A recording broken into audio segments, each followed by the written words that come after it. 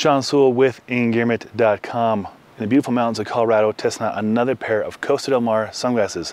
These are the Diego. They are a fantastic sunglass. This is probably the 20th pair of Costa Del Mars we've reviewed, and these might be in the top 3 of my favorites for function as well as aesthetic. So let's get into this sunglass review.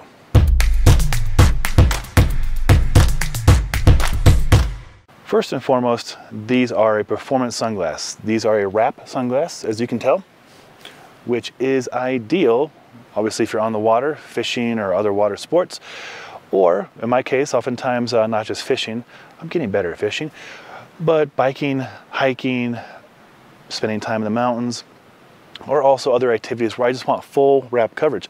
Oftentimes when I'm driving, which sounds kind of goofy, but I like to have my windows down and wind coming in, especially when I'm off-roading here in the mountains or road tripping to different states here in the US. I really like to have protection on the sides, and these Diego do a fantastic job of it. They are a extra large covers, as you can tell. For reference, I have a medium-sized head, and these lenses are the first time I've used these lenses. They are the copper silver mirror lenses, which are really good for variable light conditions. So we've reviewed the blue-based, the gray-based, the silver-based, and the low light, the amber ones. Those are fantastic for low light. This is my first time using these lenses, and it's been ideal. We've had a lot of storms. You can probably see remnants of a storm right there. It has rained more in the mountains the last 2 months than I think it has in a year, 2, maybe 3 years, which is great. It's obviously very green, and the fire bans have been lifted. It's fantastic.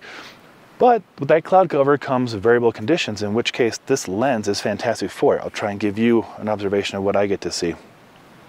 This is always the tricky part of the review. It's really hard to see it, but you can see it is good for bright light as well as the variable light. While I have you here, I'll show you the sunglasses. There you go, focus camera.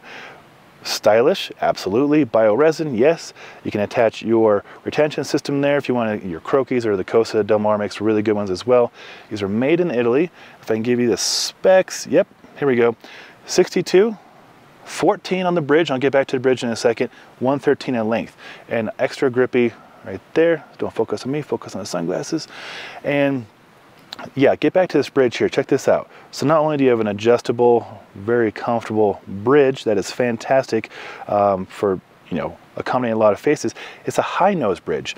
So if you have a higher nose, lower cheekbones, if the sunlight can hit correctly, it actually is extremely comfortable, which might be why I gravitate towards these shades over some other ones we're currently testing. For aesthetics and for a lot of function, I still prefer the more flat. I just think it's a more attractive look.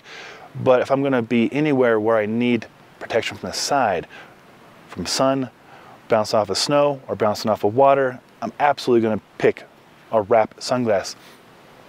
And I have to say, these might be my favorite wrap sunglasses we're testing, which is saying quite a bit. These by no means are a budget friendly. I believe the 580G glass lens with the copper silver mirrored lens, and this setup is $294 US. Price may change overseas.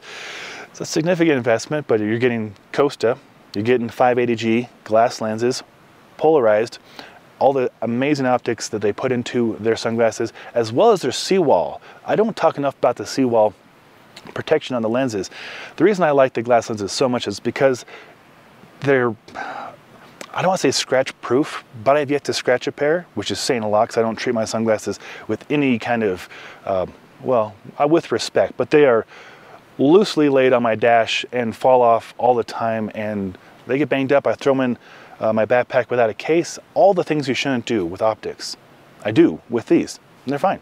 So, in fact, if I have time, I will link to our last interview with Costa Del Mar, and the wonderful rep actually took out a pair of Costas and her keys and started scratching the heck out of the lenses. No ill effect, no scratch.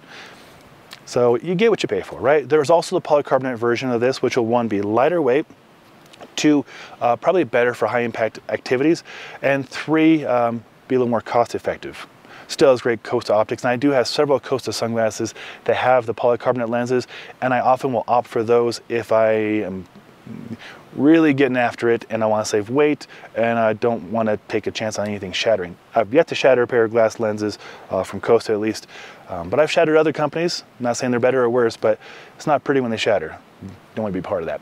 So long story longer, one last gander at the Diego. I'm rambling because I was hoping you would get a chance to take in the aesthetic, the look, the function, and if you had any questions, hopefully you formulate those questions and you put them in the comments below, because I do read them and I do get back to you, and I do really enjoy the international conversations I get to have with you all about sunglasses. 90% of the time, I learn something from you guys. So thank you for sharing that with me and the audience. So again, put those comments, questions, insights down below. I'm Sewell, owner and director of Stoke for Engearment.com. And as always, I appreciate you. Until next time, take care.